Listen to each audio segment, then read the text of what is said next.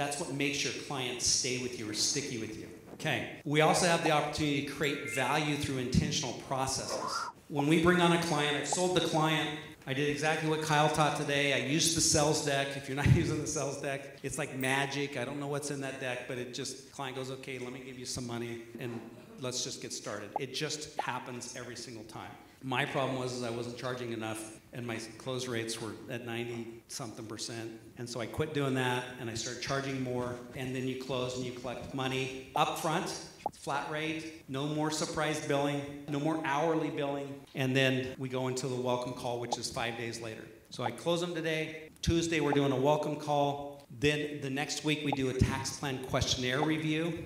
The next week, it's 4 weeks in a row, tax plan delivery, and Tax 101 meeting, which is an implementation meeting. So we set the anchor strong in the welcome call. We tell the client, if you'll make these changes, if you'll implement these strategies, you'll win.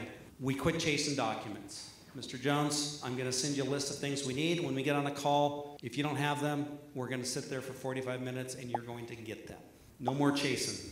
We use the do so now principle. In 45 minutes, we can get 99% of the documents by sitting there twiddling our thumbs while they're digging through their documents and submitting them to us.